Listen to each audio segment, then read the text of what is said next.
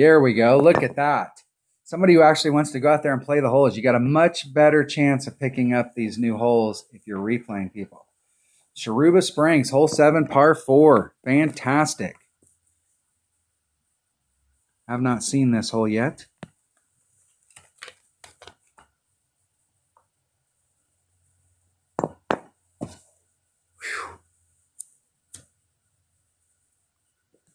And they're going to give us big headwinds on all of these holes. So we're not going to get really good reads.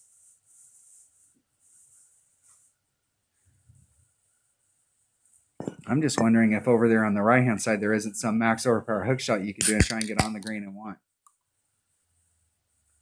It looks like that might be possible.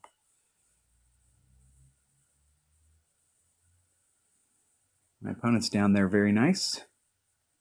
Good distance.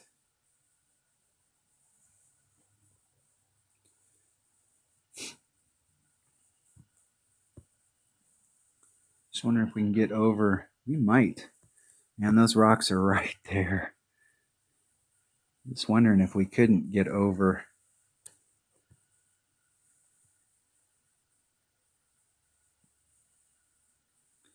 I'm gonna try it. I'm gonna see if I can get up over there. Now going against that headwind,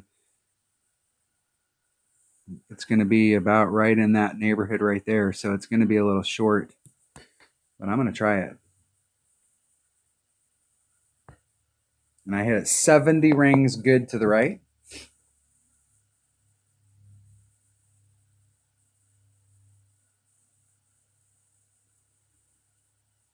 Just barely made it. So it's definitely going to be possible for us to get on in one if we bring a bigger ball. So that's definitely going to be the way to go at it. The stuff over to the left trying to get around this bend is going to be very problematic. So I see a couple different shots that we could do out there. We could work on a max overpower hook shot, and we could probably get it done with a 3-power ball. Or we could bring a 4-power ball for that shot right there. It might be a little bit easier. But if we had any kind of tailwind, that shot would have been a little bit easier to set up. But I think to get all the way up to the green, we may have to bring a bigger ball or do the max overpower hook. Let's see if I'm on my short iron range or my rapier. I'm right at max distance for my rapier, which is 1.3 per ring. Just a little teeny sliver of backspin. Go right at it. 2.8. 1.1 per ring. Or excuse me, 1.3. There's 2.6. It's 2 and a sliver. And I hit it great to the right. Anticipation. Anticipation. And it went in the cup and I hit it great to the right. So that once again tells you that there's probably a wind adjustment that we have to make here. That works fine. Just fine. All right, that was Shiruba Springs, hole 7, par 4. Let's see if they'll rematch. Oh, come on, dude. We're practicing. You're a master. You're telling me you don't have the 20,000 coins or whatever it takes to play T5? All right.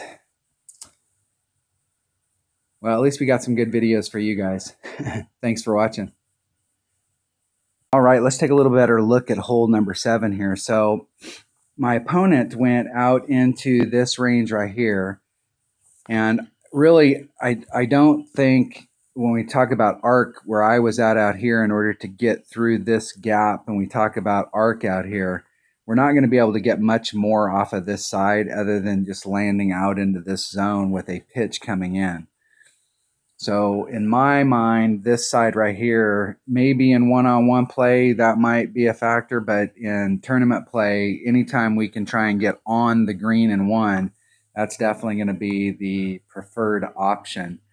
So with a 3-power ball here, we had a headwind, But if we would have had a tailwind right here with a 3 power ball and an extra mile 9, I don't know that we have to do anything more than that to get up into this area to bleed up towards the green. If you've got an extra mile 8, you may have to bring out a 4 power ball. If you've got an extra mile 7 or below, you probably will, because you'll want to get as much distance out here as you possibly can. Now, if you bring out a bigger ball, you might be able to do the same shot with a big topper. If my red line here was with a 3 power ball with an extra mile, right out here is going to be my red line with a big topper. If I bring out a bigger power ball, that big topper may fit into this slot, and with all of its topspin, you may be able to get over. But I am definitely going to be continuing to work on the right-hand side. There's also, because of the angles here, if you draw the line going through it, trying to bridge this gap right here, there is the potential for a max overpower hook shot. And I don't know that we couldn't get this done even with like a QB or a rock. That'll be something we'll have to explore to see what it takes to get over there. But this is definitely the side that I'm going to continue to work as the week goes on. I think straightforward, you can take your extra mile and a big ball and try and get up on the green in 1, but there'll be options. So I'm going to work on those to see what our options are out there. But I would definitely focus on the right-hand side. All right, that was hole 7, par 4. Shiruba Springs. Thanks for watching.